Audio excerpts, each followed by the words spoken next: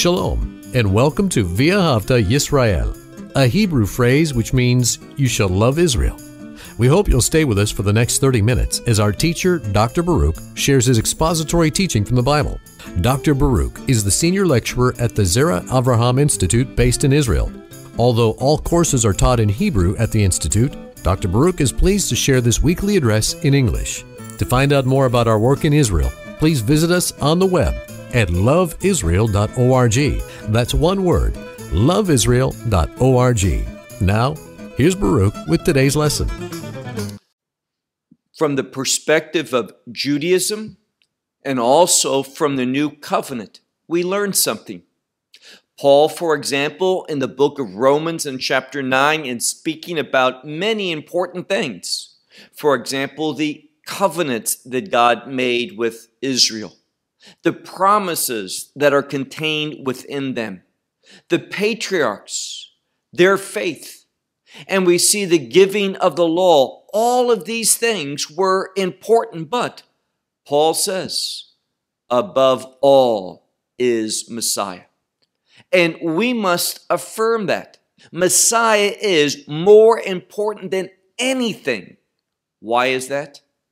Because he is God among us. The only way to have a relationship, a connection to the living God is through the Son of God, Messiah Yeshua. And that's why the passages in the Scripture that speak about Messiah are so vital for us to understand. Now, we know that there is prophecy, and some prophecy is messianic, meaning it speaks clearly concerning the Messiah.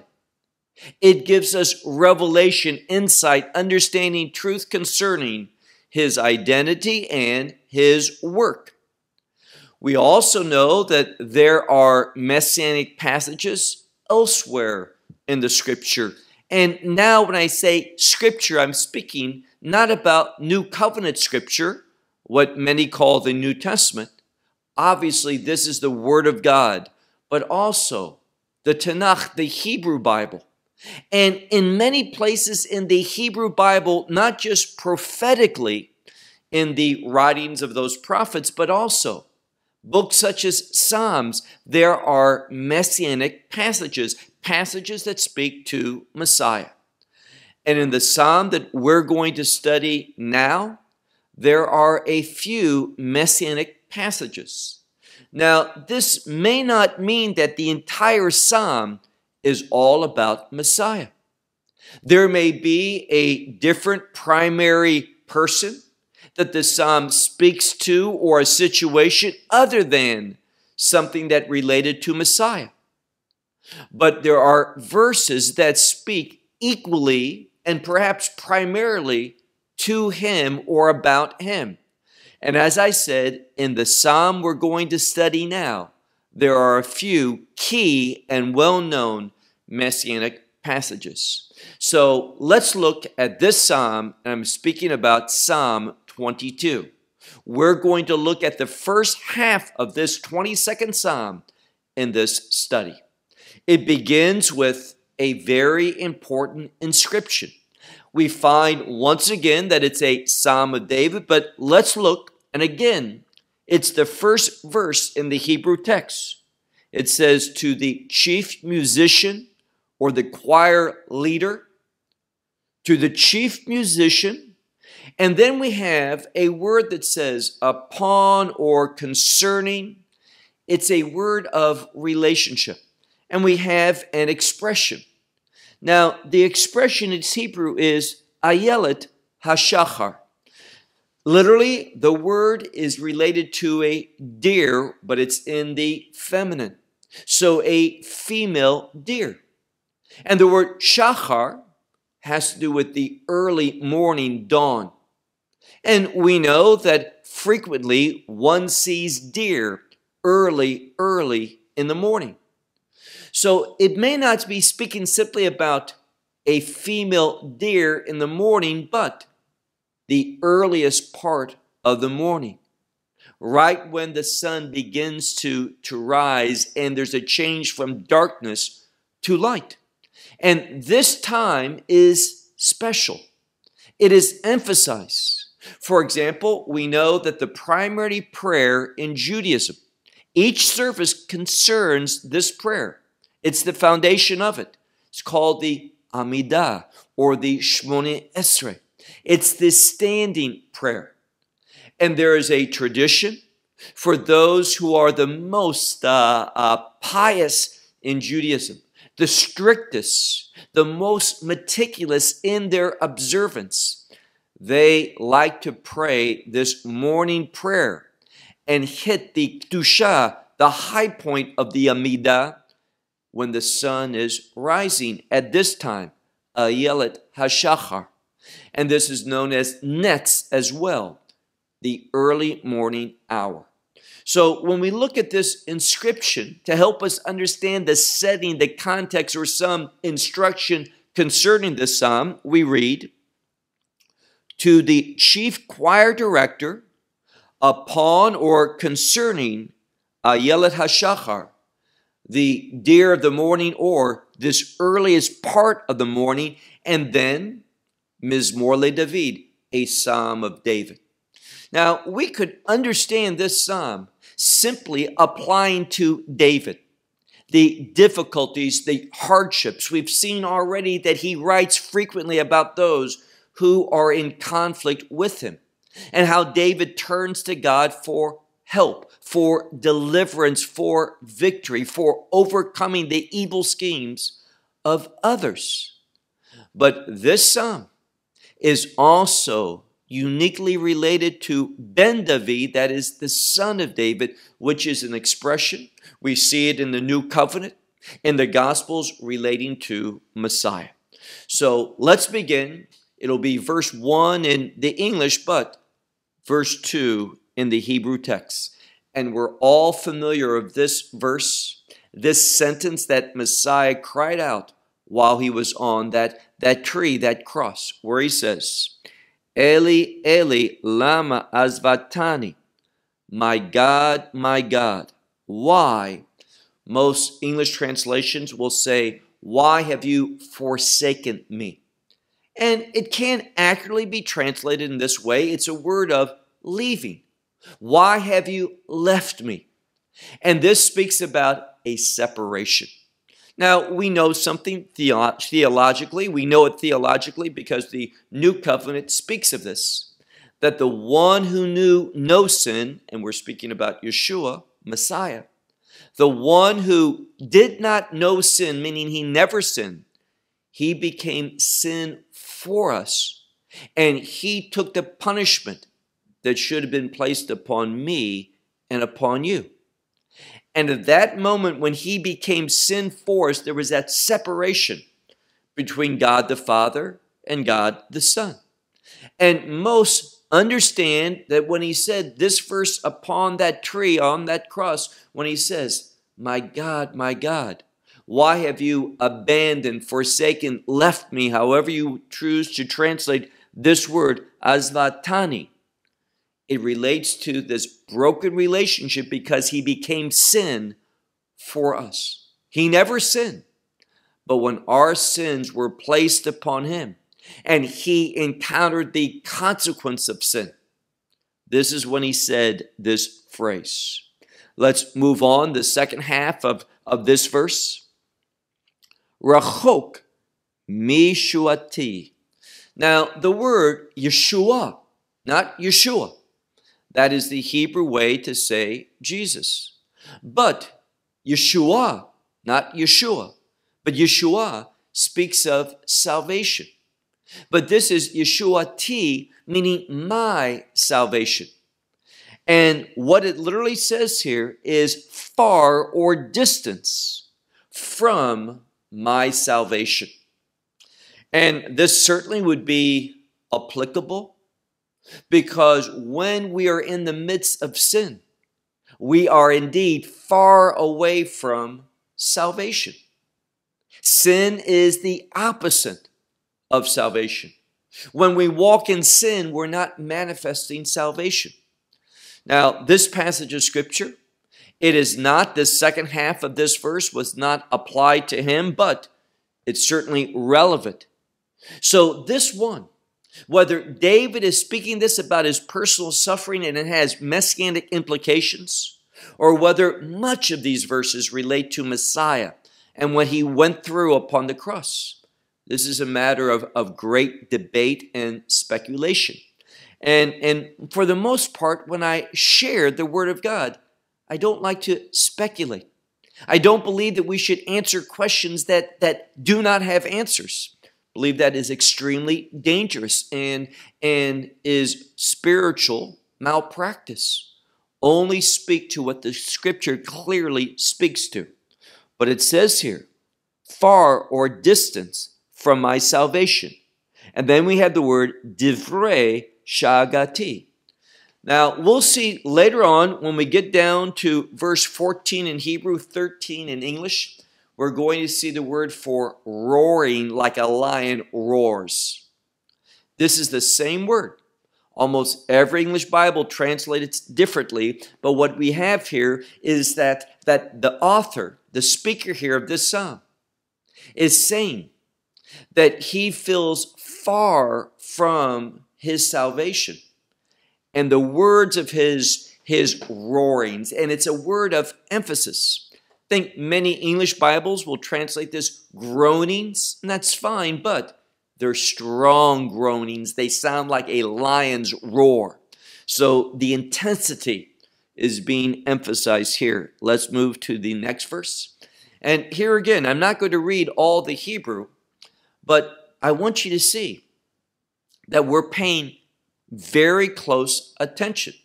I'm not using an interlinear, I'm not using some other translation, but simply looking at the text and wanting to render it without any type of theological bias, what the words say.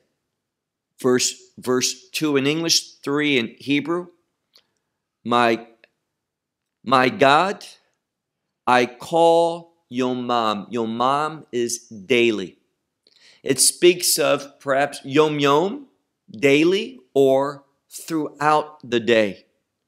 So, my God, I call daily or throughout the day, velo tane, but you do not answer. There's no response. And Lila, this is night, and here again, it's speaking about throughout the night, not just one moment in the night, but it goes beyond this. There's a frequency, a consistency of crying out both day and night. We've already learned God is silent. There is no response, answer to this one in the day. And he says, Velo dimuya li. But not silent is to me, which is a way of saying, I'm not silent at the night. So this one is turning to God. He is not silent. There's a consistency of him and frequency of crying out and not being silent before God. Verse 4 in Hebrew, 3 in English. Ve'ata, and you, kadosh, you are holy. Now, we learned something. In the previous verse, this one cries out to God, no response. And the next thing that this one says is, you are holy. See, God's holiness, God's perfection, everything about God that causes us to understand the attributes of God, they are not dependent upon what he has to do. God is God regardless. His words declare, but his words do not achieve that for him. He defines it in his nature. So this is why it simply says, and you are holy. Yoshev. Yoshev sits or sitting. So God, he is holy. And the implication is you sit or you are sitting Tehilot Yisrael. This is the praises of Israel. Now, this also reveals to us a spiritual principle. God is in the midst of the praise of his people. If you are in a difficult circumstance, hardship is plaguing you, the wisest thing that you can do is begin to praise God. Why?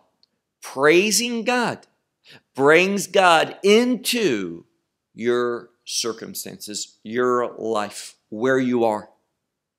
And that is the only thing that's going to bring a change. God's presence brings change. And we need to be the one that summons that. And we summon God's presence through praise, as it says. You dwell, you sit, you inhabit. Praises of Israel. Verse 5 in Hebrew, 4 in English. In you are fathers. And this is probably more of a reference to the patriarchs, Avraham, Yitzchak, and Yaakov. In you our fathers trusted. They trusted and they were delivered. Now, what it says here literally is you delivered them. And we see another principle. It is trust, reliance upon God, trusting him, that brings about his deliverance into our life, into our circumstances. So the order is we have faith, we praise him, we trust that he will respond.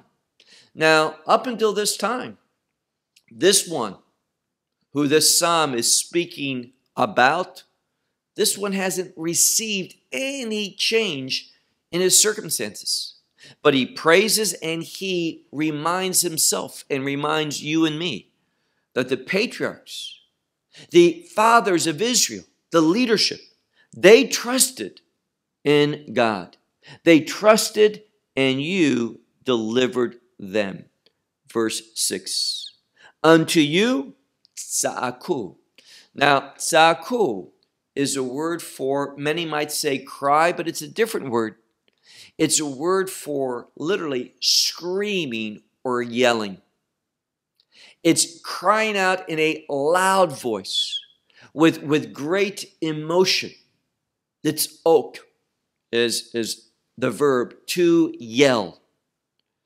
And therefore we read in this passage of scripture, unto you they cried and they were delivered. In you they trusted and they were not ashamed. So he sees how God demonstrated his faithfulness in the previous generations. Among the patriarchs and perhaps Avotenu, our fathers, go just beyond the patriarchs in those generations. The generations of Moses, the generations of the judges, the generations of the prophets. So God has a history of proving to be dependable in mediating to those who trust in him, mediating deliverance. But look now at this next verse, 6 in English, 7 in Hebrew. Ve'anochi tolat, but I am a worm. Now, this word worm is a worm that produced the material that made scarlet. And some of the translators see this statement, I am a worm, speaking of him suffering, him being transformed while he was on that cross into sin. This abandonment, this loneliness, this helplessness that sin brings upon each person. The only difference is, and I want to repeat this, and that's this. It wasn't his sin that he was suffering. He never sinned. He was totally, perfectly, absolutely righteous, pleasing to God, holy. But nevertheless, he, the Son of God, was suffering for your sin and my sin. So he says, Ve'anochi tola'at, but I am a worm, velo ish, and not a man. And then he speaks about how the shame or the disgrace of man, cherpat adam, the disgrace of man and the contempt of people. And the implication is this was placed upon him. He is suffering. Now, in one sense, this is great news. It's great news because he suffered, as I've said, this is the third, fourth time, in our behalf, so that we don't have to suffer. He's paid the price in our behalf, so that we can avoid that judgment. He took it and he conquered death. He conquered the power of sin. His righteousness is greater than sin. God's grace, and there's a song that speaks about God's grace greater than sin. This is what this is speaking to.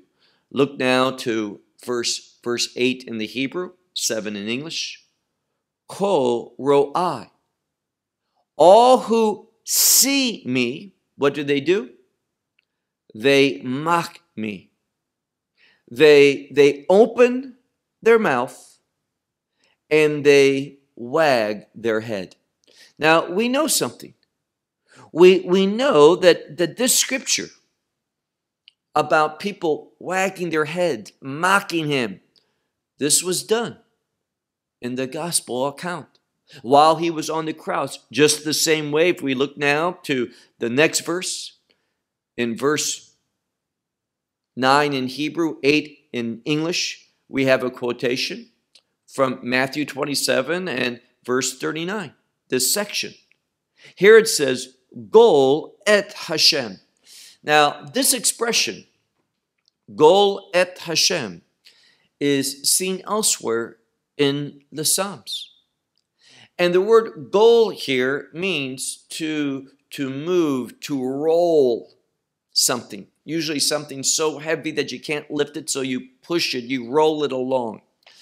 And the scholars will teach us that this word has to do with commitment. So some will say, instead of roll, like roll your troubles upon him, cast your troubles upon him, it's an idiom for trusting, relying, being committed to. And so we read, and this may be what others were saying in mocking and wagging their heads. In the New Covenant, it reads, he trusted in the Lord. And it says, let him, meaning God, deliver him. But here it could simply mean he trusted in the Lord and he delivered him. There's not that optative in the Hebrew language like in other languages. He will save him, not let him save him in a doubt, but he will save him in the original. He will save him because chafatz bo. He delighted in him. And is this God the Father delighting in God the Son, or God the Son delighting in the Father? Both are true. But what's so important is this: when we look at this in the original context, Psalm 22, then we see it being utilized in the New Covenant in Matthew's Gospel in chapter 27, when he was being mocked while he was being crucified. We see something. We see how the people didn't understand the fulfillment of these messianic passages. What God, through King David, was teaching the people. Verse 10 in Hebrew, 9 in English. For you, this would mean God, burst me forth from the womb. Now, this is word, in a general sense, the stomach, beten in Hebrew, but it's oftentimes a synonym for womb. And it speaks about how at the right time, God the Father sent his Son into this world to be born. And that's why it says, you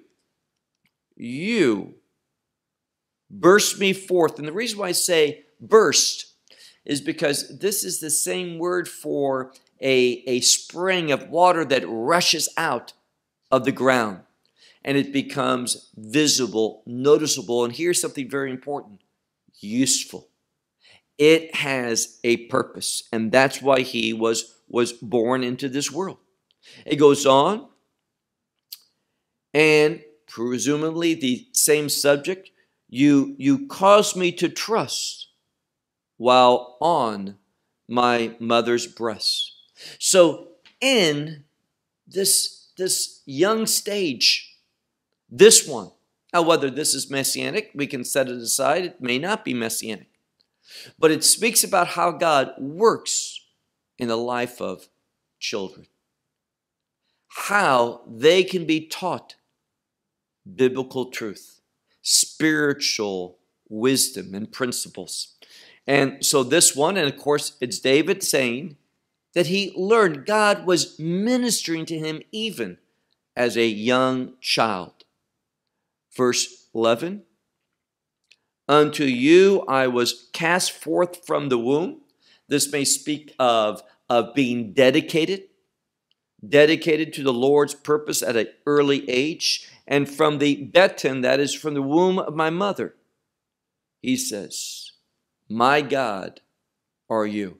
Meaning that this one trusted in God from a very, very young age. Here again, some see so many of these passages, verses, as messianic. Some do not, only a few.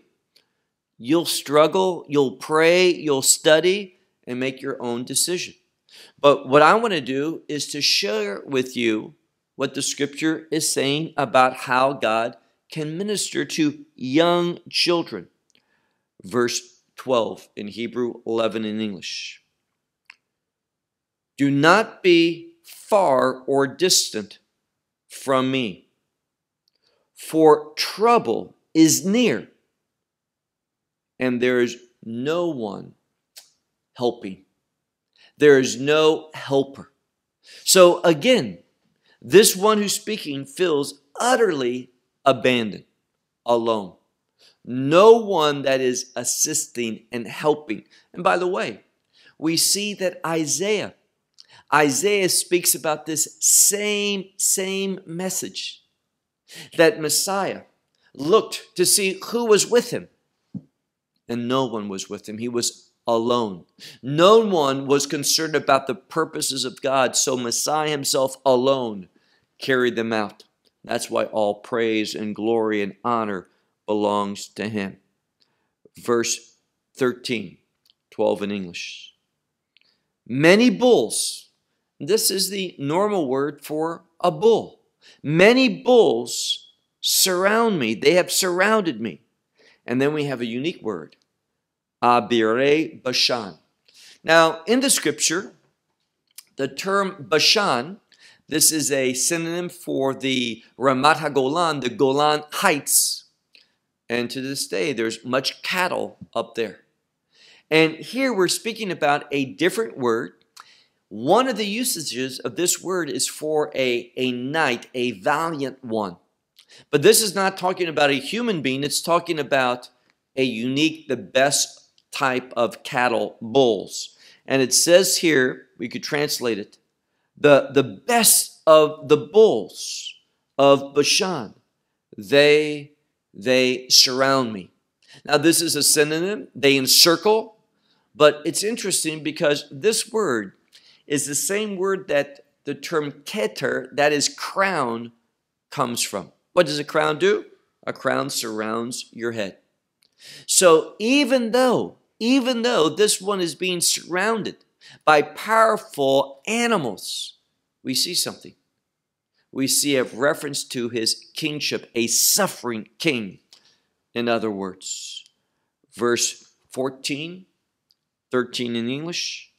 Patsu elai pihem, unto me their tongues burst forth.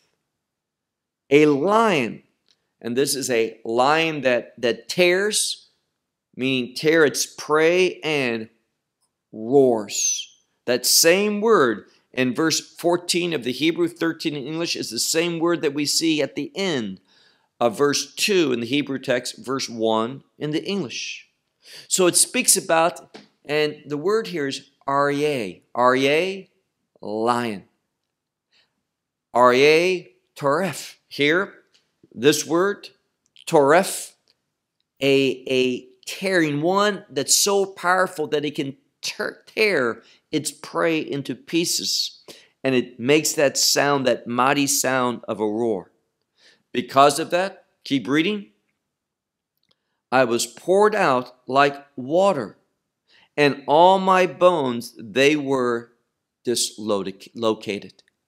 So even though, and here again, not saying all of this is messianic, but in the same way that the scripture tells us that Messiah did not have a broken bone, the bones can be dislocated. And dislocating bones is extremely, extremely painful. So whether we see this as poetic language or literally, it speaks about suffering, intense suffering that this one is going through. Second part of verse 15, Haya libi kedonag. My heart was as wax. Now, some English, they put it in the present, but they ought not. There's a word haya, it was. What was? His heart. In this case, it says, my heart was as wax. Wax is easily melted. And then it says, melted in the midst of, may I, this is the word for intestines, literally, but it's used oftentimes poetically, speaking about the very essence, the real person within. And he's saying, due to this struggle, this attack of the enemy, what this one is going through and receiving no help from God, this one says, my heart was as wax. It melted in the midst of my very essence. Verse 16, 15 in English. My power dried up as pottery. And this would be pottery pieces that are old and very brittle and easily broken. So his power has been burst into pieces. And my tongue, it clings to my jaws, we would say in English, the roof of my mouth. What it's saying is, he is so weak, he's suffering so greatly that he has no power and not even the power to speak. Some who see this entire psalm as messianic, or the majority, speaks about how when one is on the cross, due to the intensity of pain, he perspires in a very, very strong way, profusely. And because he perspires profusely, he becomes dehydrated. And it makes it difficult for one to even speak. Other factors as well contributes to this. And this is what we see here. My tongue clings to my jaws, and to the dust of death you have set me. So this one is speaking that death is very imminent, very close. It is at hand. Now, I want to conclude with the next verse because we have a very controversial verse. And this is the verse that the rabbinical commentators will translate it one way, and Christian commentators translate it another. Let's just read this in how it appears in your Bible, and then we'll talk about what the issues are, and then we'll conclude. For dogs surround me. Now, dogs, by and large, from a biblical standpoint, dogs speak about animals that are not pleasant, those that are dangerous, those who go around in packs, and do what is necessary for survival, their survival. They're hungry, and therefore they pose a threat. Now, do all dogs do that? No. All dogs in the Bible? No. But by and large, from an Old Testament perspective, this is how dogs are portrayed. For dogs, they surround me or have surrounded me. And notice how dogs are being used in a poetic way, because dogs had a negative connotation in that culture for the most part. It talks about Pdut L'amo, a congregation of wicked ones. So these dogs are wicked ones. They're human beings, and they also not just surround, but now we have a synonym for encircling. So this one feels threatened. That's what it's saying here. Threatened by evil ones, ones that stand in opposition to the things of God. And then let's read in Hebrew literally the last three words of this verse. And we're going to conclude with those three words where it says, Ka'ari Yadai Ve Raglai. Now, part of this, two of the three words are very easy. When we see the word Yadai and Raglai, we're talking about my hands and my feet. The problem is this word. Is it Ka'ari?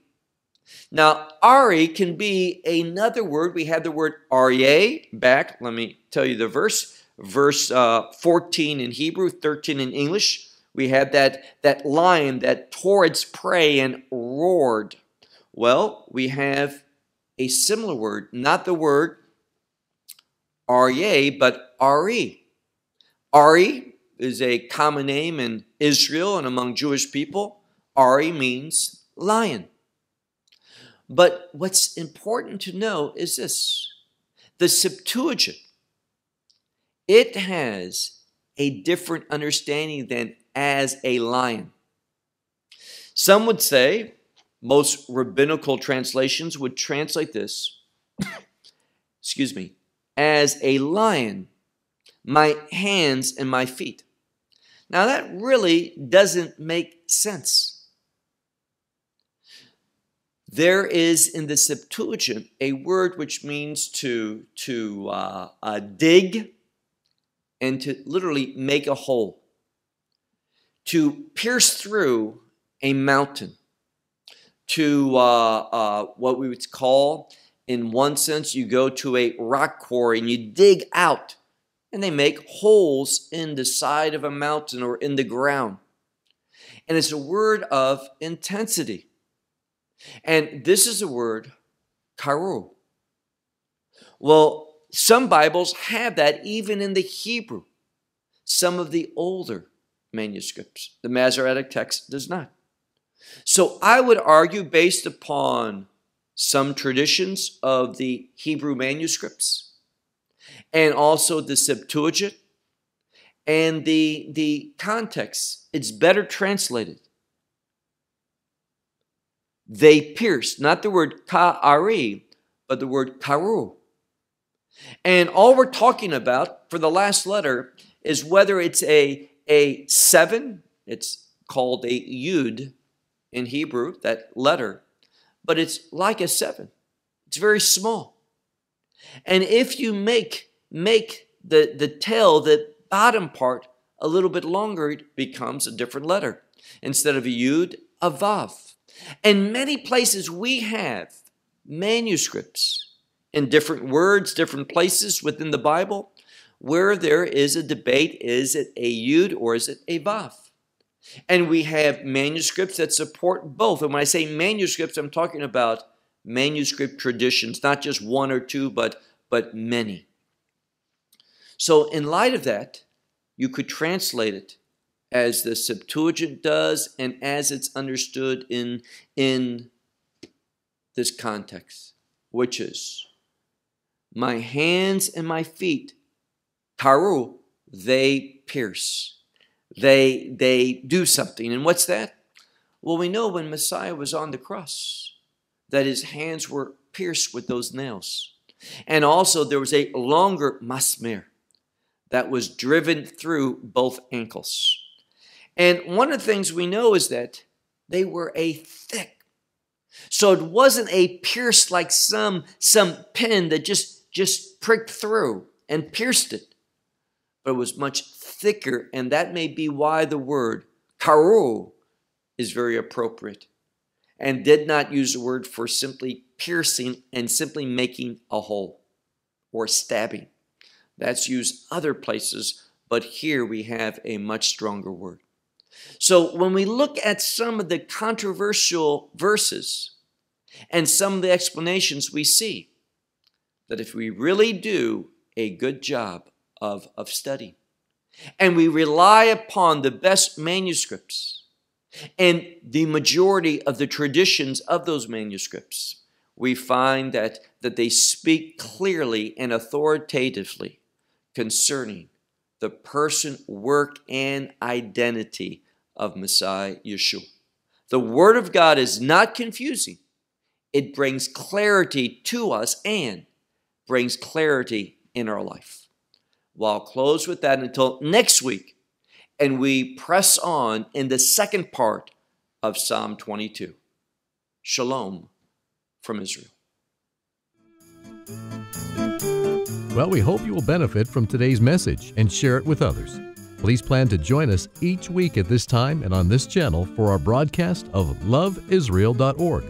Again, to find out more about us, please visit our website, LoveIsrael.org.